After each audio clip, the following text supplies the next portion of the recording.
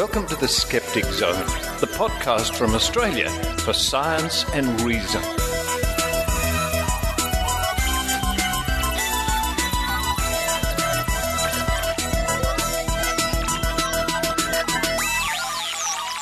Hello and welcome to the Skeptic Zone for the 20th of July 2013, episode number 248. Wow, not long till the big 250. Richard Saunders here with you from the beautiful Orange County in California, where I'm spending a few days to get myself together, relax a little bit with my dear friend Brian Dunning and family before flying home. What a wonderful time I had, my friends, at the amazing meeting in Las Vegas. Wow, was I a busy skeptic, very busy skeptic, helping to organize the $1 Million Challenge, giving some talks, and doing whatever I could to make the event interesting and fun for everybody. Now, I'll be talking more about the $1 Million Challenge in the weeks to come. In fact, I'll have to write a report about it, I think, for Swift. That should be very interesting. But a big thanks to DJ Grothy and Banachek and Jamie Inswith and Chip Dedman, James Randi himself, of course, who worked so closely together to get the $1 Million Challenge up and running and brought to a very successful and entertaining conclusion, I think. Well, more about that in the weeks to come. On this week's show, a couple of bits from the amazing meeting. We chat to members of the St. Louis Skeptical Society, who happened to be passing me one day in the huge hallway there at the convention. I grabbed them and sat them down, and they talk about their local skepticism. After that, we have some more science news with Dr. Paul Willis from the Royal Institution of Australia, sort of fill-in bits. While the official Week in Science is on a bit of a hiatus, Paul Willis is still cranking out some interesting science news for us. And to round off the show, an interview I did with a very dear old friend of mine, Derek Colanduno from the Skepticality Podcast. Love to catch up with Derek, don't see him very much. He lives in Atlanta, I live in Sydney, I think you can understand. Not as easy as we'd hope, but still, it was lovely to see him at the amazing meeting. And to all those people I saw at the amazing meeting, whether I was able to give you lots of time or hardly any time as I rushed by in a blur to get this done or get that done, great to see everybody there, and the reports I'm getting back, so positive. People had a wonderful time, enjoyed the interesting talks and enjoyed meeting people, and the social aspects too, usually ending up in the Del Mar bar. But for now, while I contemplate tonight's feast, which will be at a place called the Crab Cooker, Google it. If you don't know where that is, Google Crab Cooker. That's where I'm heading tonight. And can't wait. I'm going to contemplate that for the next little while we all listen to the Skeptic Zone.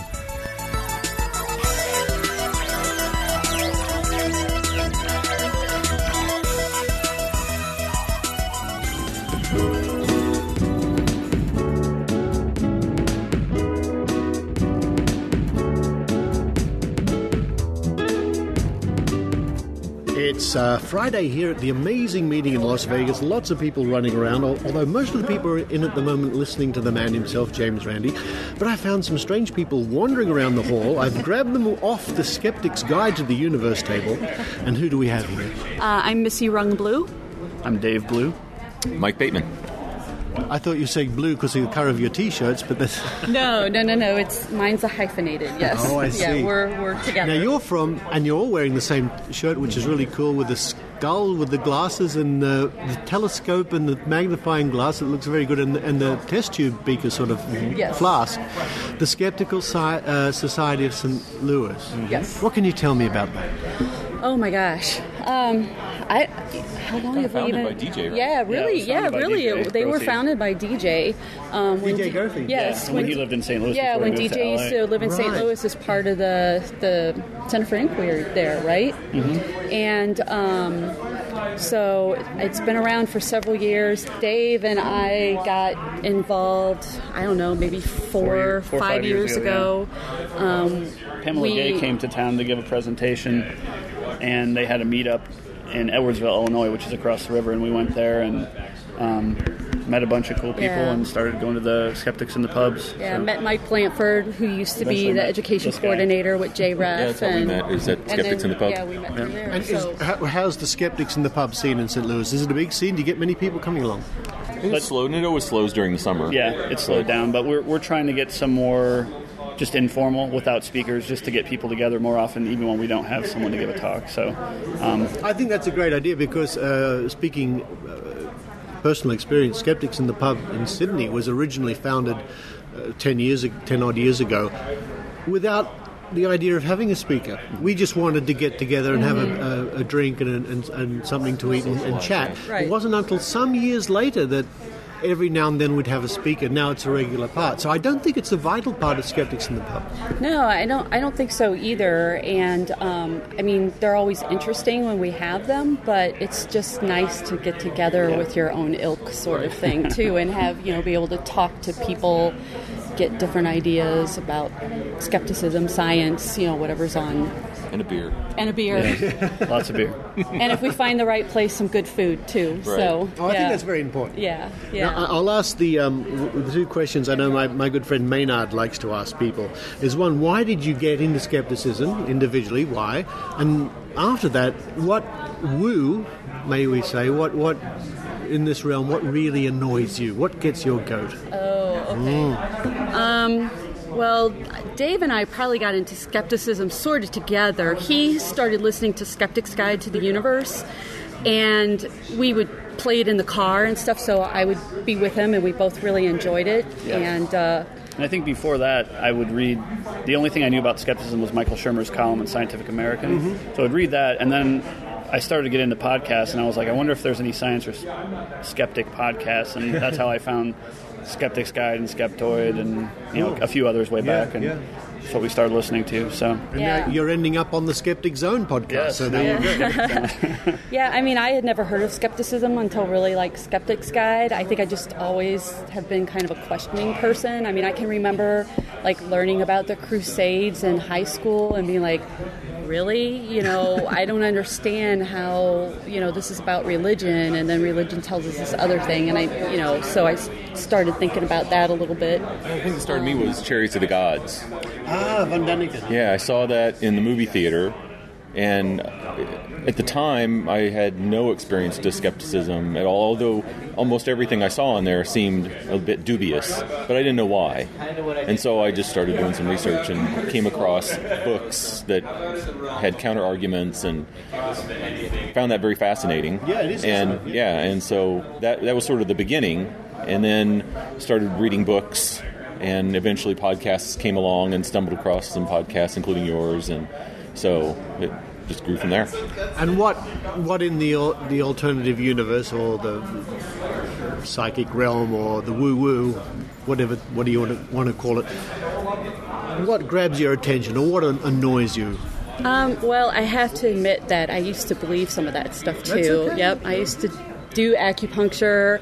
I've been to 2 George Dillman seminars, and which they discuss in the martial arts panel. Yeah, which they discuss in the martial arts panel. So, but I think right now, what tends to get me is more the biological medical science stuff. Yeah. So the anti-GMO, the organic mythos or whatever. Yes.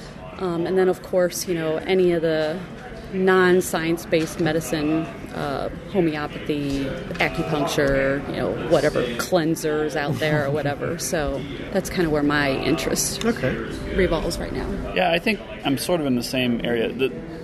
What seems most pervasive right now is just lots of naturalistic stuff, naturalistic fallacy everywhere.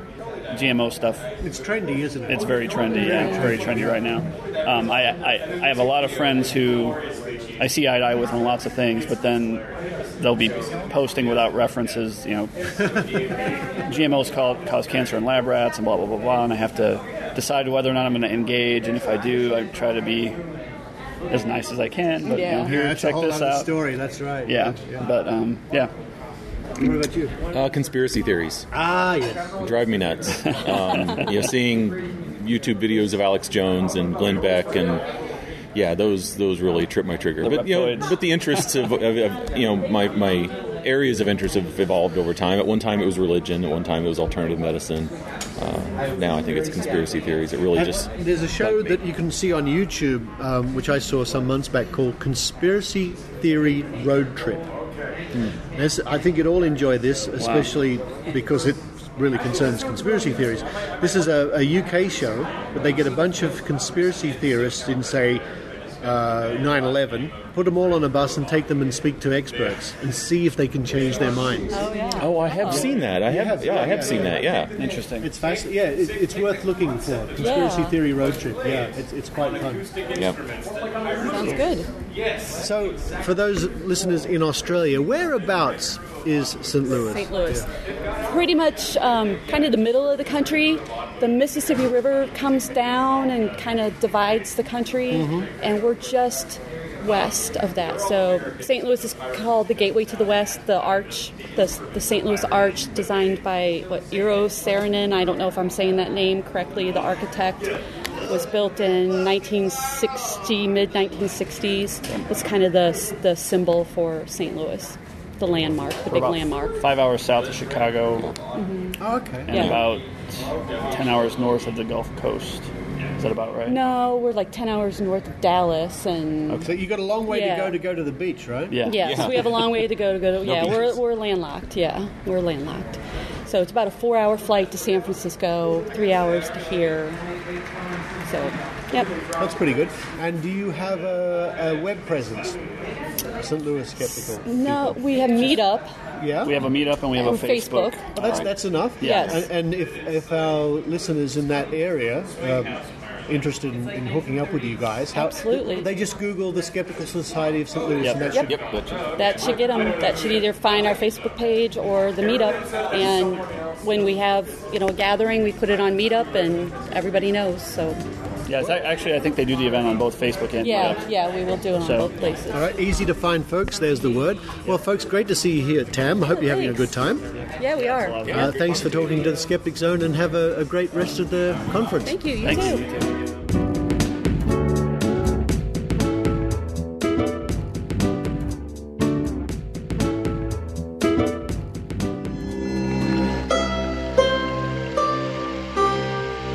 您现在收听的是 Skeptic Zone， 我是丽丝，我们的网址是 skeptoid.com.cn。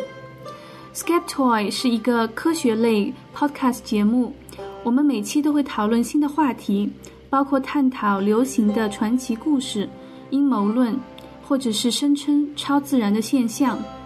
您可以到 iTunes 的中文网站下载 Skeptoid， 或者是访问我们的网址skeptoid.com.cn.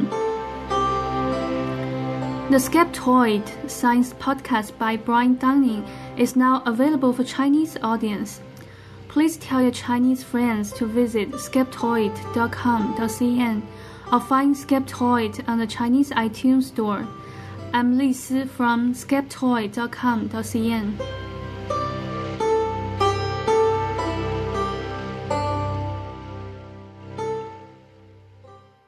Hello, Skeptopoddies. Dr. Willis here at the Royal Institution of Australia with more musings and news from the world of science. And the big talking point this week has been the results of a science literacy survey in Australia that shows, shock horror, Australians know less about science than they did a couple of years ago. The survey was conducted for the Australian Academy of Science and asked 1,500 people some simple science questions. Less than 2/3 knew how long it takes for the Earth to go around the Sun, down from 75% 2 years ago. And just under 30% did not know if humans and dinosaurs lived at the same time. These disastrous results caused a cavalcade of conniption fits across the old-school science establishment, with calls for more science education and more effective science communication. But I am a bit more sceptical. It's not just that 1,500 people seems like a small sample size to be able to generalise across the whole country. The whole concept of science literacy has come into question in recent years, and it's apparent that we are not entirely sure what it measures, what appropriate levels are, or even why it matters. Even scientists can't agree on how to measure it. Take the walking with dinosaurs question, for example. As a paleontologist, I would answer that yes, humans and dinosaurs have been around at the same time, and still are. Birds are dinosaurs. That's where the interesting science is in that question. However, what they were asking was about the extinct non-avian dinosaurs from the Mesozoic, so I would have got that question wrong, with scientists themselves in conflict as to what questions to include and what the correct answers are to those questions. These types of surveys are doomed as non-starters from the get-go. And so, what if 100% of the population don't know the correct answers to some science trivia? How much do they need to know? And more importantly, why do they need to know it?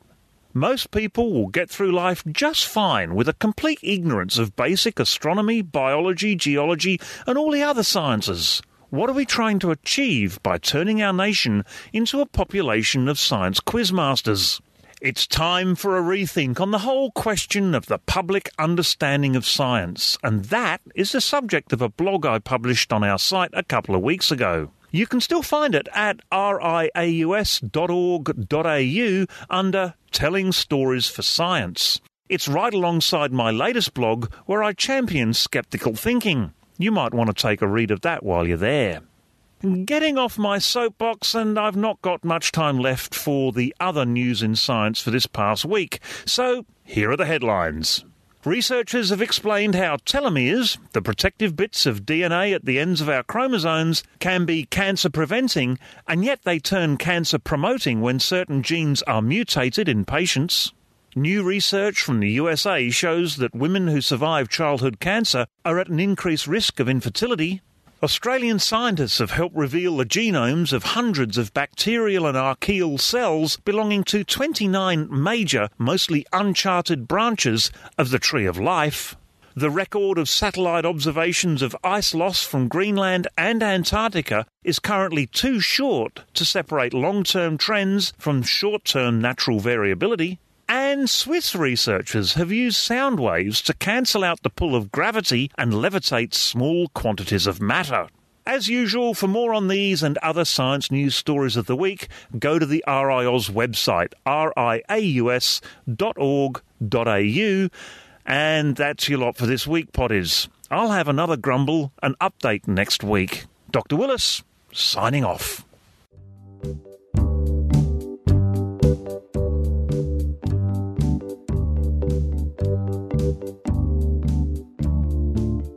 You know, when two podcasters get together, ladies and gentlemen, because we talk about the size of our memory cards. Yeah, well, you know, what else am I going to do? My normal memory is, you know, a little shot these days. So I'm talking with none other than Derek Colanduno from Skepticality, one of the original podcasts, one of the original skeptical podcasts. Yeah, me and Steve Novella tried to figure that out like last year or the year before, and we beat them by like 2 weeks. No, really? Yeah. Well, the Zone's been going since 2008. I did other things before then that weren't really as regular as the Skeptic Zone. And I was doing a radio series way back in, heavens, about 2001 or something. But as an official skeptical podcast goes, you guys are older than the Zone, of course. Yeah, it was funny that you mentioned that because before podcasting, I was doing a show like Skepticality. It was just me. And that was back between like 96 and like 2002. And there was no RSS enclosure feeds. People didn't use podcasting because... And also MP3s were hard to do on a normal computer because it was just hard to like crunch the compression. It's funny how we've gotten so used to the technology. I know. So my old show was done in Real Audio. Real Audio. Yeah. That's the format I used to use, and I used to use that to compress and make videos. But that's why. And when that came out, I even bought the encoder. Yeah, I me thought, too. this is great. This will be the future. Yeah. So I did my show using that, and because we didn't have podcasting, the only way I could get people to listen to it is I had to put it on the website and like send emails to everybody. Yeah. While the new show came out. So and now then it went away because it's a lot of work. It was a lot of work not just to do the show, but to like do all the back end to tell people. So I just fell off, and I got married, and I got another job where I was traveling 98% of the time. So that's why I went away. And then podcasting hit, and one day Swoopy said, "Have you seen this? Because this is the show we have always wanted to do." Because I used to actually work in radio here in Vegas, and I did an overnight shift. So me and Swoopy would talk about what we'd wanted to do, but I worked for a alternative rock station. So, that was back in the 90s. Go figure. So, we were there at night thinking, well, we'd like to do... So we tried to do little segment things, but, you really couldn't. So when podcasting came out, she said, hey, we could do that radio show we always wanted to do. So it took a while. So she came up with the name one day. I got home from a business trip and was on the whiteboard and said, what is that? She said, the name of our show. Oh, really? Yeah, so that's how that happened. Well, when we were putting the Skeptic Zone together, we came up with all sorts of crazy names too. Yeah. And then our co-host Stefan Soika, in one of these exchanges and emails, said the Skeptic Zone, and suddenly everyone went, yeah. It just sort of stuck. Now, of course, I first met you at TAM in 2008, if my memory serves. 2008? My first TAM was 2006, so that's about right. I think I met you and Swoopy. I was there at 8 because it was at the Flamingo. Yeah. And then later that same year, I travelled to DragonCon. Yeah. And with my first DragonCon, and I went there that year, the next year, and the year after that. That was also the first recording of Skeptic Zone. Yes, you're absolutely right. Skeptic Zone was born at DragonCon 2008 in Georgia. Back when the Skeptic track was a very small room. Now, tell me more about the whole evolution of the Skeptic track at DragonCon, because in the early days it was good fun. I was there in the very early days, but it's just big. Blossomed, eh? Yeah. Well, let's say it started because I was the director at DragonCon for the new media like podcasting and web video and all that stuff. I was the director for that, and my co-director was Swoopy.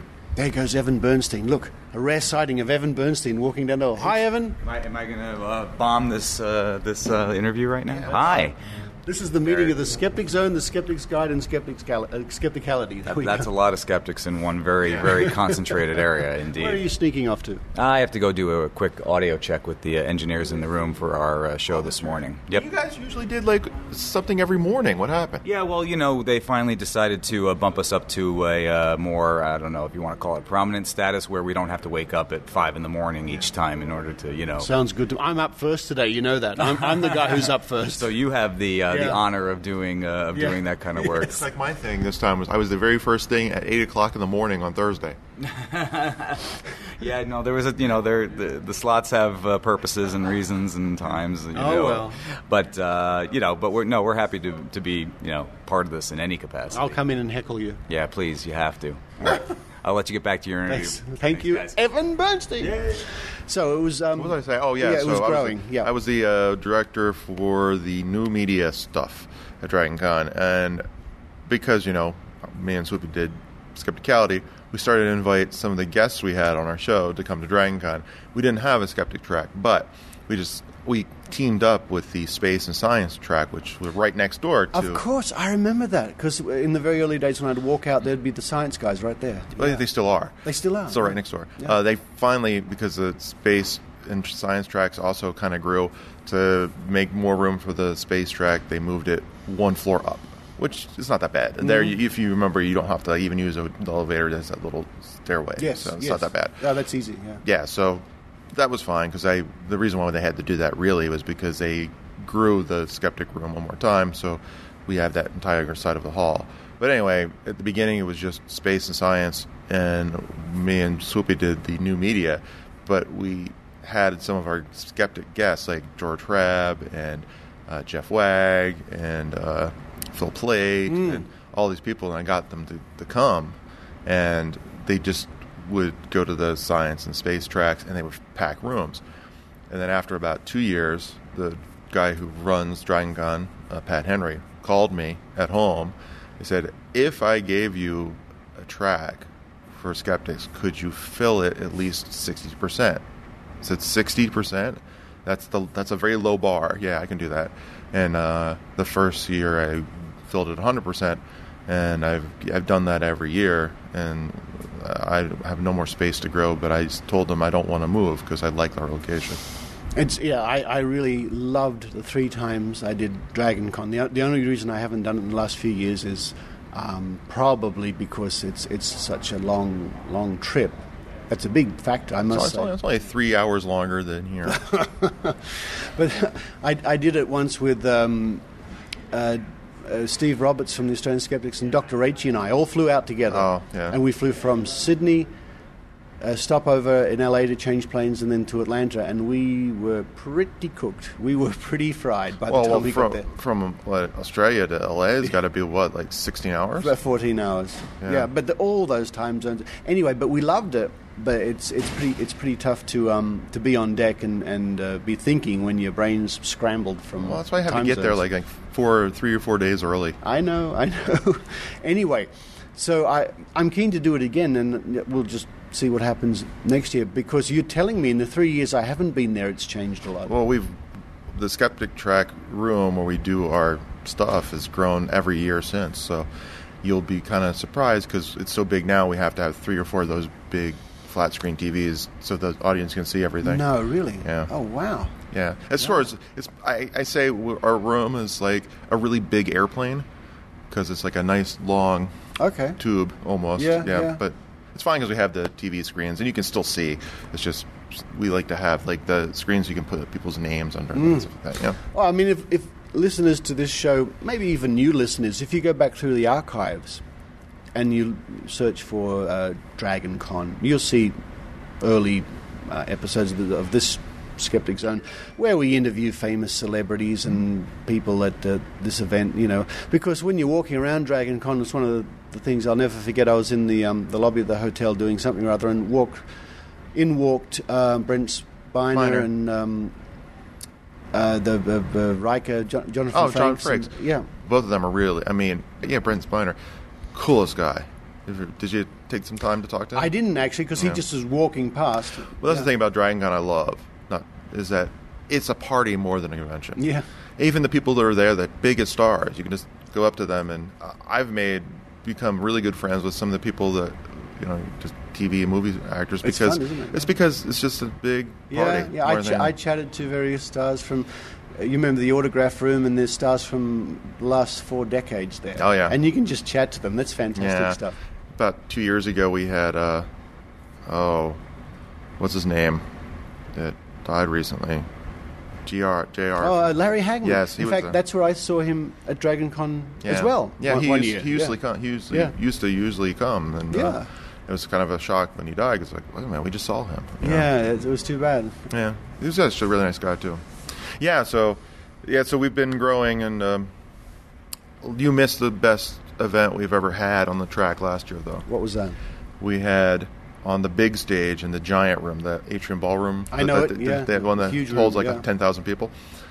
We packed it, and we had James Randi and Alice Cooper talking about the time on. I heard about that. Yes, on the tour. Yes. I think they actually JREF got the permission from the Dragon Con and got their actual footage, and they put it on YouTube, so you can actually watch that. Good. It's kind of cool. Good tip. Because there's some great stories in there. Because that's the reason why I wanted it to happen. When I heard that Pat got Alice Cooper to come, I said, "No, Randy has to come." Because it's one of the coolest things ever. To have them on stage talking about that. Is he scheduled to go this year, James Randi? Originally, yes, but he has to have a medical surgery right at the same time. Right. I think I heard that the other day. That he was actually on. He told me he had some maintenance that he needs doing. Yeah. So he was on the schedule to do it, but then when they actually scheduled that, it happened to be right in conflict. So these things happen, Derek. Yeah. These things happen. Now let's gaze down the long hallway here. I was just looking for the food. More and more people are gathering. The coffee's there. Coffee might be a good idea. I got to warm up my vocal cords because I'm up in about. You're up first soon. It's like what happened? I mean, I was the first person on the first day at 8:00 in the morning. What are you the first person on the Saturday? Well, don't forget, last night was Penn Jillette's bacon and... I couldn't even make it. Yeah, I didn't make it either. I was so beat up. But a lot of people would have, and there are going to be a lot of bleary-eyed people in the audience. That's the thing. I feel bad for you there. You might be like with the crowd that's either hungover or... There'll be enough people there, and I get my talk over and done with, and I can sort of do other things, which will be cool. Derek Colanduno, give my best to Swoopy, and thanks for being on the Skeptic Zone. No problem.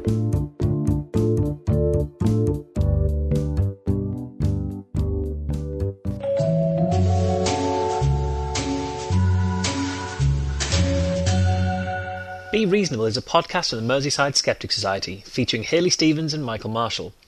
Each monthly interview explores beliefs from outside of the mainstream, engaging with proponents of those beliefs to examine the evidence and reasoning behind each idea. In June's episode, we speak with Navina Shine, who made the headlines with her attempts to live for 6 months without food. Listen to Navina's story and back issues of the show by visiting merseysideskeptics.org.uk/podcasts or search for Be Reasonable on iTunes.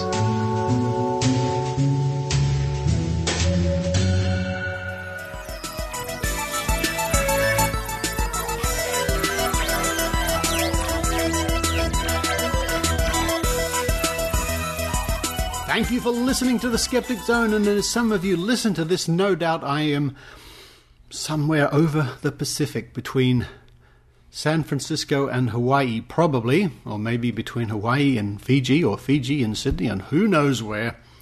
Looking forward to getting home and having that wonderful jet-lagged feeling again. No, I can't recommend it enough. More amazing meeting highlights coming up over the next few weeks with interviews and bits and pieces, and also some interviews I recorded in Hollywood just the other night with some good old skeptical friends. But for now, while I still contemplate tonight's crab cooker dinner, this is Richard Saunders signing off from the Orange County, California. You've been listening to the Skeptic Zone. Visit our website at www.skepticzone.tv for comments, contacts, and extra video reports.